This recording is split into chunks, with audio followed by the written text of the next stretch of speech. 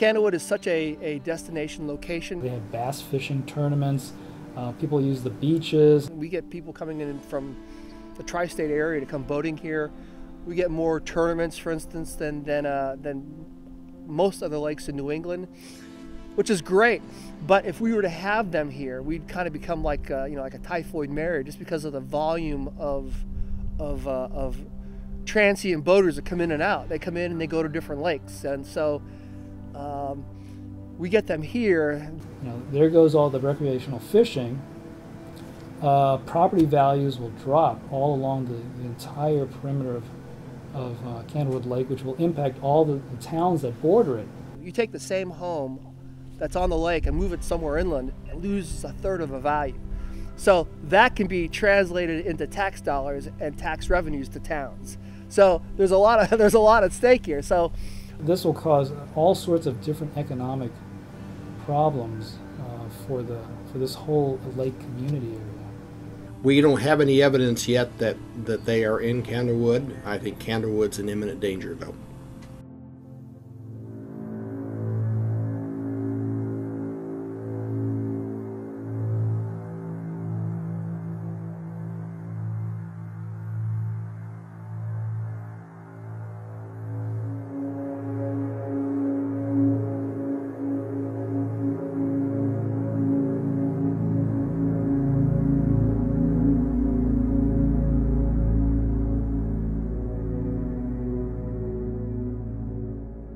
Larry Morsicano, and I am the Executive Director of the Candlewood Lake Authority, which is a municipal agency that's serving the 5 towns around Candlewood. Dr. Mitch Wagner, Professor of Biology at Western Connecticut State University.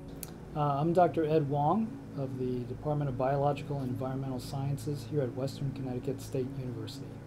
Actually, I'm a lab scientist. I'm a molecular biologist, which means I work with molecules, specifically with DNA. So I'm a molecular geneticist. And field work is one of those rare things that I do because I might go out to collect some samples, but usually I get samples from other people who actually go out in the field and dig around in the dirt or the water.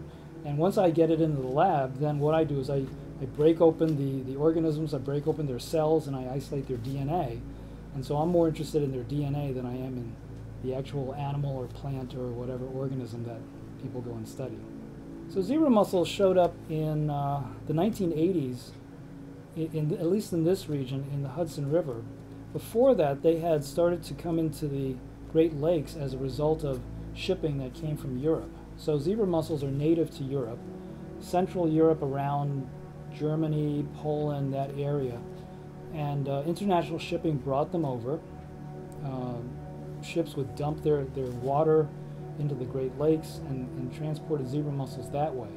In 2010, these things showed up in Lake Lillinonah and Lake Zoar, which are impoundments downstream on the Houstonic, downstream from where the water actually is pumped up to Candlewood. And so it became an immediate concern if they were in Lillinonah and Zoar, were we actually pumping up the zebra mussel, the larval form, up into Candlewood and essentially inoculating Candlewood with these things too. They were first discovered in a lake called Laurel Lake up in Massachusetts, western Massachusetts, just over the border from Connecticut.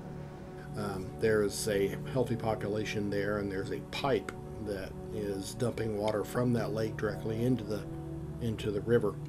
And after a few years of finding zebra mussels in Laurel Lake, Massachusetts, we started to see zebra mussels appearing in the lower Houstonic or the mid Houstonic, down around near Danbury and just south of there. This past year, they started to see colonization over at Lillinonah and Zoar, which was becoming problematic. People pulling their boats out, and if you had a pontoon boat, all the pontoons were encrusted with these things. These things can get inside outboard motors and can attach themselves to the bottom of docks. They will attach to pipes within hydroelectric plants. They'll encrust the surfaces of dams. I mean, think about a place like Hoover Dam, okay, where they're conveying God knows how much water, and they actually use the lake to provide as a supply for their fire suppression systems.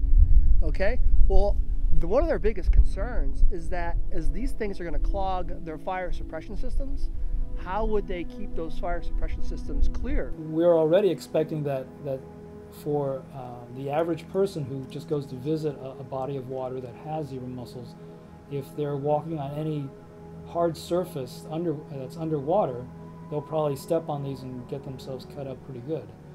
Ecologically, you know, they are very efficient filters. They filter, that's how they feed. They filter water and they pull all the food particles out of the water.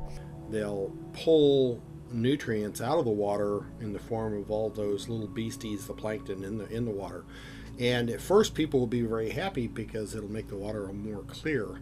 And that sounds like a great thing until you realize that the clarity of the water also causes an explosion of the water weeds.